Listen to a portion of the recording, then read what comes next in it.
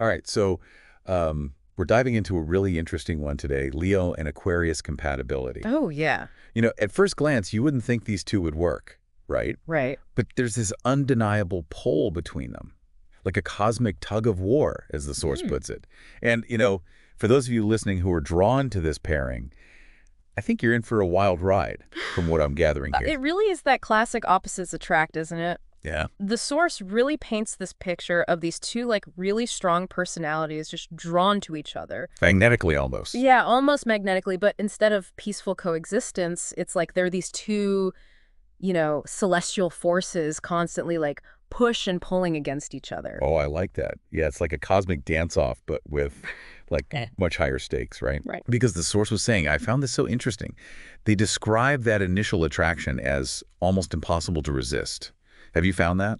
Oh, absolutely. I mean, Leo is ruled by the sun, right? Right. So they embody this radiant, confident energy. Think of, Like the king? the king, yes, commanding all the attention. And then you have Aquarius, who's influenced by Uranus. Uranus is that planet of rebellion and innovation, Right. So like always pushing against, challenging the status quo. So when you put those two together, you have this inherent tension built right in. oh, totally. It's like, can't live with him, can't live without him. Mhm. But I'm curious how that actually like plays out in a relationship. Well, it's definitely not for the faint of heart. The source doesn't shy away from that at all. They're very clear about the challenges, and apparently, even in the bedroom, it can be a battleground for these two. Oh, wow, really? Yeah. Yeah, because they were describing their sex life as a struggle. I don't know about you, but struggle isn't exactly the first word that pops into my head when I think about romance. Right. Like I'm thinking more along the lines of like, passion, fireworks. Yeah, yeah. And yet, that's kind of where it gets interesting because what the source is suggesting is that this friction, this constant kind of push and pull, can actually lead to some pretty incredible breakthroughs for both of them, Oh, God. both sexually and emotionally. So it's not just about like the initial like, fireworks, but like what they learn from each other, like through that process. Exactly. Leo, they need that validation, and that actually pushes Aquarius to kind of define their own values. And then you've got Aquarius, who's so unconventional, and that challenges Leo's perception of their self-worth. Oh, interesting. There's like this very dynamic process of mutual growth, even if it's not always like comfortable or easy. Yeah. So maybe like a little friction is kind of what sparks that deeper self-discovery. Maybe, yeah. But, the source also warns about trust being like a major hurdle for these two. And I was thinking, like, how can something be so passionate and also be so fragile at the same time? That's the paradox, right? Because initially they're so blinded by the intensity of everything, the attraction, that it can be hard to see clearly. And I think that's what the source is getting at. There might be some misunderstanding later on, especially when it comes to like deeper emotional needs. Right, because they're not really seeing each other. They're seeing like this idea that they have of each other. Right. Yeah, it's like an idealized version. And then what's even more interesting is that even after separating, like way later, they might look back and be like, wow, we hid so much from each other. We were so guarded. Almost like they were too caught up in the excitement of it all to be truly vulnerable. Right. Yeah. So we've talked about the crazy attraction and the potential for, things to go south. Right. But I'm really curious about this part because the source talks about what happens when Leo and Aquarius actually find a common cause. Oh, yeah. And it sounds like that's when things get really, really interesting. Absolutely. When these two unite for a shared purpose, it's like, watch out, world. Yeah, They can be such a force, like a cosmic power couple on a mission. totally. Yeah. The source even uses this example of them, like taking down corrupt governments. Right. It's giving like total superhero vibes. Totally. And it makes sense when you think about their strengths, right? You've got Leo with that natural leadership, that charisma. They can rally anyone, inspire people to take action. Totally. And then you have Aquarius, the visionary, the innovator, like always coming up with new solutions. Right, so it's like they each have their own superpower. Yes. And then together, they're like this unstoppable duo. Exactly. I love it. Dynamic duo. I like that. But, okay, I'm wondering, how do those, like, big personalities play out in, like, everyday communication? Because that's got to be interesting, right? Well, let's just say it can be a mixed bag. Oh, here we go. Leo thrives on that direct communication, you know? Like, no game. No beating around the bush, just this is what I think. What about you? Right, straight to the point. Classic Leo. Totally. But what about Aquarius? How do they handle communication?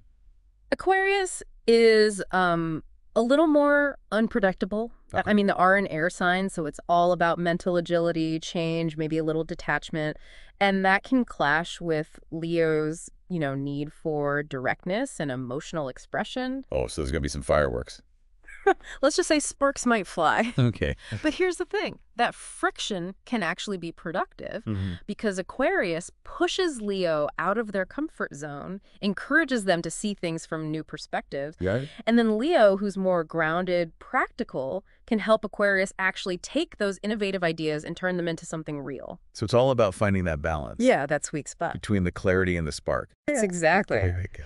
And speaking of sparks, the source gets into this whole emotional roller coaster that is a Leo-Aquarius relationship. Oh, yeah. And this part really surprised me because apparently what emotionally guarded Aquarius needs is, get this, Leo's warmth. Really?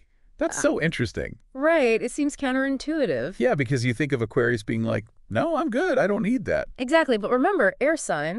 Right. It's all about the intellect, the detachment. Right. So Leo comes in with that fire, brings the heat, and it melts away that icy exterior. Oh, I love that.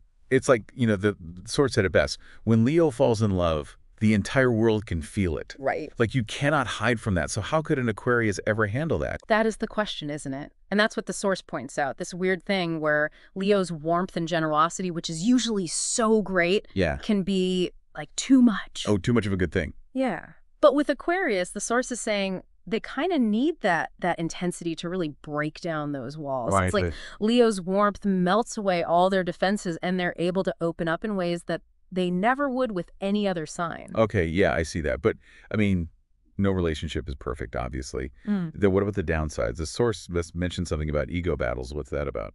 Yeah, well, both of them, Leo and Aquarius, are super strong-willed and independent, used to getting their own way. Oh, for sure. And that can lead to some serious power struggles, especially if they aren't careful. Oh, absolutely. So, how do they deal with that? What's the, secret sauce to make this relationship last? The source seems to think it comes down to respecting each other's individuality. Both of them need space to shine, to go after their own passions, their own interests. That's interesting, because you'd think, togetherness, right? Yeah, you'd think. But with these two, it's really about celebrating each other's strengths and not trying to change who they are. Yeah, yeah. And the source even says they're probably more attracted to someone who challenges them, pushes them to be their best self. Less about merging into one, more about, walking side by side on their own paths. Exactly. And then in those moments when they do come together, when they find that shared purpose. Oh, that's when the magic happens. That's when it gets really exciting. Because remember, the source was comparing Leo to the sun. Right. And Aquarius to lightning. Oh, yeah. So individually, they're powerful. But together, Whoa. they can be unstoppable. I love that. Okay, so, wow, we've covered so much from that first spark to the importance of, keeping your own thing going. It's a journey. It really is. But it seems like the big question is, can Leo and Aquarius get past those challenges and actually make it last? It's a tough one. It's not going to be easy, but I think with some self-awareness, good communication, and a lot of patience, it's definitely possible. Yeah. And remember, this is a combo with huge potential for growth for both of them. Totally. It's like a cosmic dance full of surprises. But if they can move together, it could be an amazing love story. It really could. And, sometimes the most rewarding journeys are the ones that really push us to grow, right? So there you have it. A deep dive into the world of Leo and Aquarius compatibility. Fascinating, frustrating, and ultimately, I think, super hopeful. What do you think? Is it worth the ride? Let us know. Hit us up on social media. We want to hear your thoughts. Until next time, keep exploring and keep looking up.